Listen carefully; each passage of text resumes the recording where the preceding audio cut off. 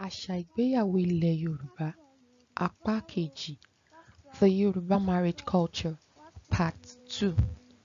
Yàtọ̀ sí bí a ṣe ń so igi ìgbéyàwó nílẹ̀ Yorùbá látijọ́, ọ̀tọ̀ ní tọlọ́tọ̀ àṣà ìgbéyàwó òde òní. Unlike the way the Yoruba wedding knot is tied in the past, it is a different ball game nowadays.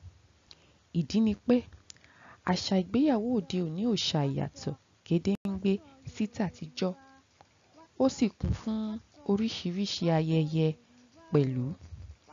Reason being that the present-day marriage culture is completely different from that of the past and highly ceremonious.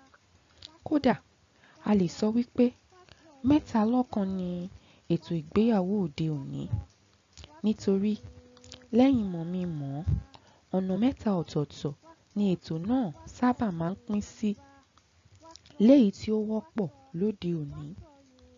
In fact, the present-day wedding can be termed 3-in-1 because after the introduction, the wedding is mostly divided into 3 different segments as a common practice.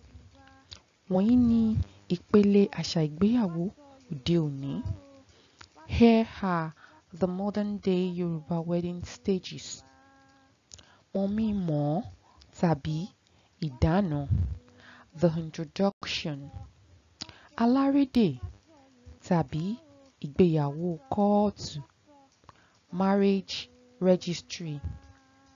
Ètò ìgbéyàwó ìbílẹ̀, the wedding engagement. Àti ètò ìgbéyàwó ilé ìjọsìn, the white wedding.